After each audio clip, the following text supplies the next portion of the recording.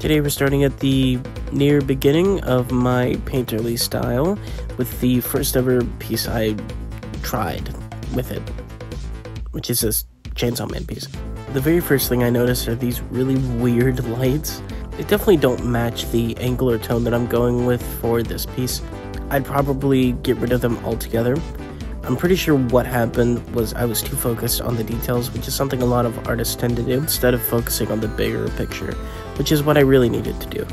The second thing I notice is how the face just kind of stops abruptly, instead of blending into the background, which would give it a more uniform look all across the board.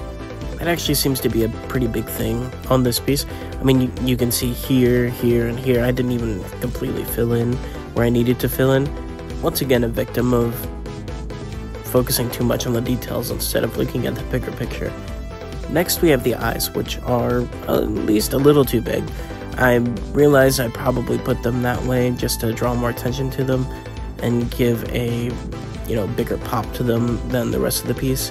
But we can still get that effect by making them at least a little bit smaller and maybe adding a bit of a glow to them. And the final thing that I notice here is that my boy Denji is looking really weird. He's just way off. At this point in time, I didn't really know how to draw characters at a distance, painterly wise, I suppose, without line art. I feel more than confident if I were to redo this piece now, it would look at least 1,000 times better than it does now. Until next time.